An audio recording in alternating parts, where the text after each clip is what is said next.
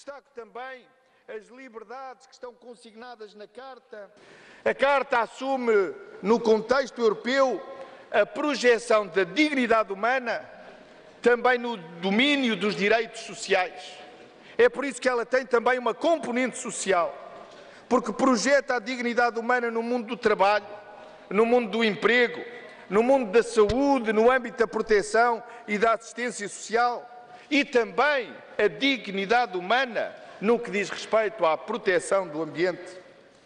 La Charte est le premier document juridiquement contraignant jamais produit à l'échelle internationale qui regroupe non seulement les droits politiques et civiques, mais aussi les droits économiques et sociaux dans un texte unique soumis au même mécanisme de contrôle juridictionnel. Il s'agit là sans aucun doute d'une réussite majeure dont l'Union européenne doit être fière. European institutions reaffirm their commitment, the commitment they took in December 2000 when the Charter was proclaimed.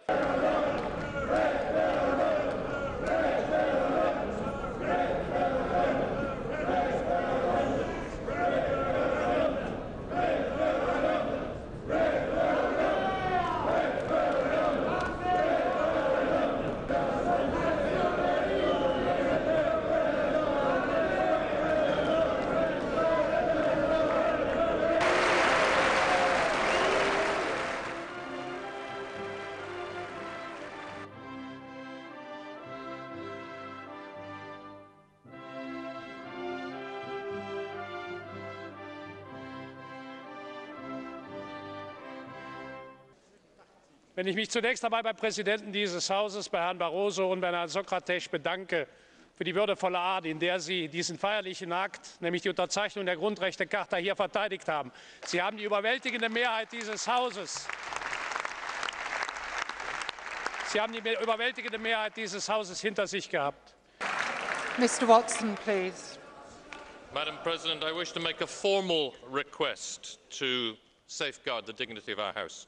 The behaviour of certain members of this House in shouting down representatives of Parliament, Commission and Council during the signing ceremony was intolerable and must not be tolerated.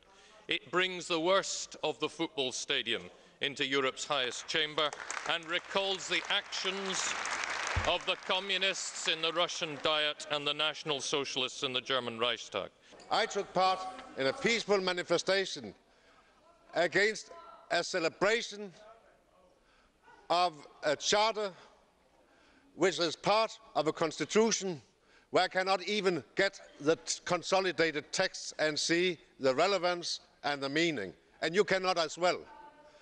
What you are going to sign tomorrow is a treaty none of you have read simply because it's not possible to read it.